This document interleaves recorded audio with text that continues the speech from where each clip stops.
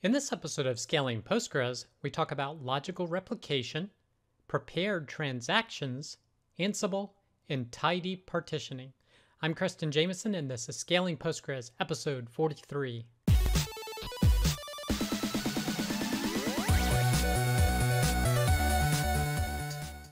All right.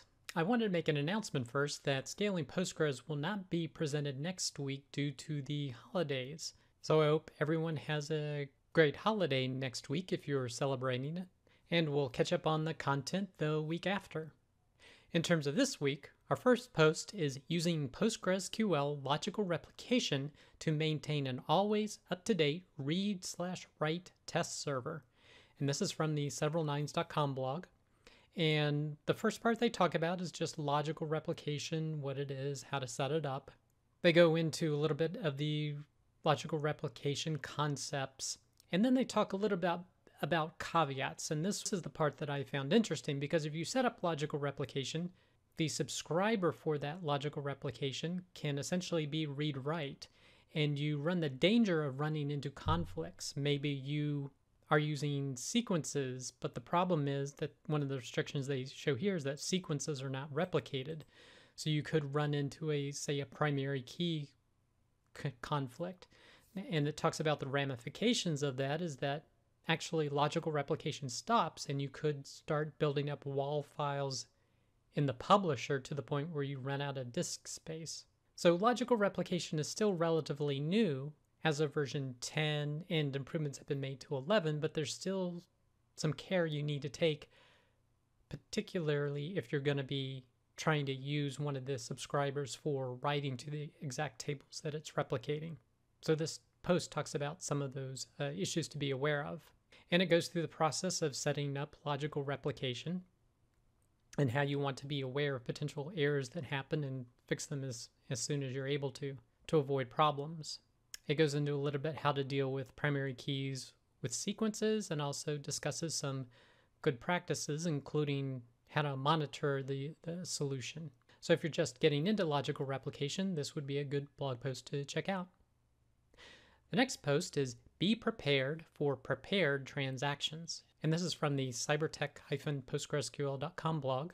Now, they're talking about prepared transactions. These are not prepared statements where essentially you parse a statement and then you can just execute it later to make queries or statements faster. This is talking about prepared transactions, which are actually two-phase commit transactions. Now, according to the PostgreSQL documentation, they have a note here: prepare transaction is not intended for use in applications or interactive sessions. Its purpose is to allow an external transaction manager to perform atomic global transactions across multiple databases or other transactional resources. Unless you're writing a transaction manager, you probably shouldn't be using prepare transaction. So a lot of warnings with this, and it seems like 99% of us will never use this particular feature, only if you're doing a distributed transaction manager. So that's just something to keep in mind. Now, this particular blog post is talking about being prepared for prepared transactions. If those happen to be turned on and enabled, they are disabled by default. How can you get around it? So this blog post talks about, okay, what are prepared transactions? What's the use case, which I kind of mentioned some of it here, the problems that can happen, and talks a little bit about the implementation details, because it actually, some things for these transactions get written to disks, so therefore it's hard to get rid of these orphaned prepared transactions. And they give an example here how you can lock up your database with prepared transactions. So basically you can start a transaction, create a lock on the PG auth ID table, and then prepare transaction locked, and then disconnect from the database. Now, PG_auth ID contains database users, and since it's locked, all future connection attempts will hang. And restarting the database won't help because the prepared transaction is still retained. They even tried starting single user mode, and that won't work either. And basically the solution that he came to is actually deleting where it gets committed in the database files in PG data to remove this prepared transaction.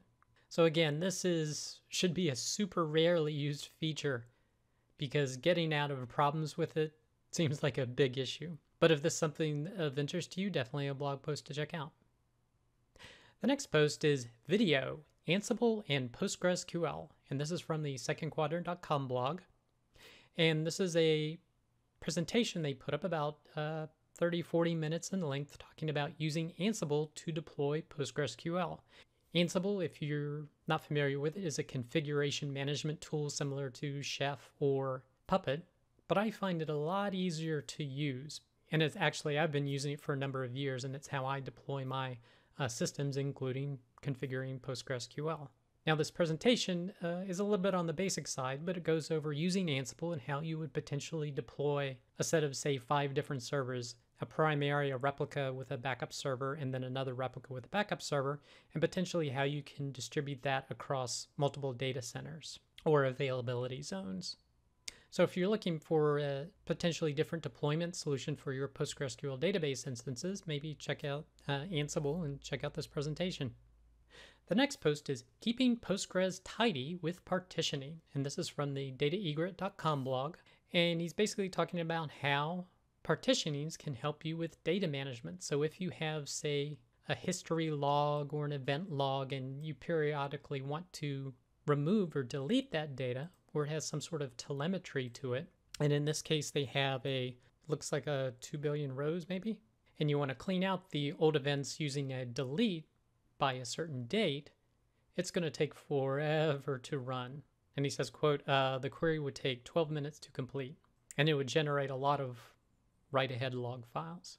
Now, even after you delete it, you still have a huge table on your hands. So all those delete statements really haven't freed any space. And you'd have to use one of the tools that enables you to compact the table, such as you could use vacuum full, but that locks the table, or one of the other third-party tools that enable you to do it while the table is still accessible. But if you would use partitioning and partition by month or by year, or in this case, month would probably be the best thing, then you could simply drop that partition and multiple partitions and all that data would just go away and you would reclaim all of your space. So definitely something to keep in mind on how partitioning or partitions can help you keep Postgres tidy. The next post is Monitoring PostgreSQL Wall Files, and this is from the pg-.io blog.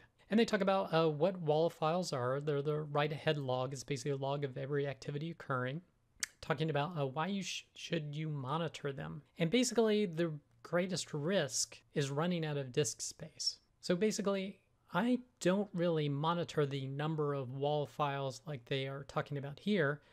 Generally, what I monitor is the disk space. So where are those wall files getting created, where are they being archived to, and that is what I monitor to notice things. Some of the problems they're talking about here, such as archival failures, replication failures, or even a lot of long-running transactions can all cause wall files to build up and use a lot of disk space.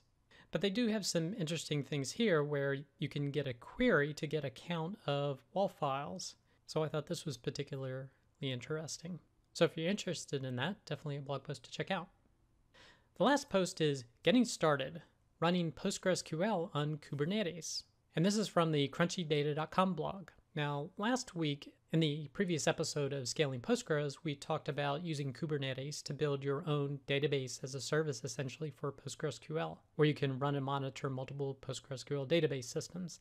And they were basically building it out themselves, but Crunchy Data here has a few tools that they've come up with to help with this process. So again, if you're interested in using Kubernetes to potentially manage and deploy multiple PostgreSQL database servers, then definitely a blog post to check out. That does it for this episode of Scaling Postgres. You can get links to all the content mentioned in the show notes. Be sure to head over to scalingpostgres.com where you can sign up to receive weekly notifications of each episode, or you could subscribe via YouTube or iTunes. Thanks!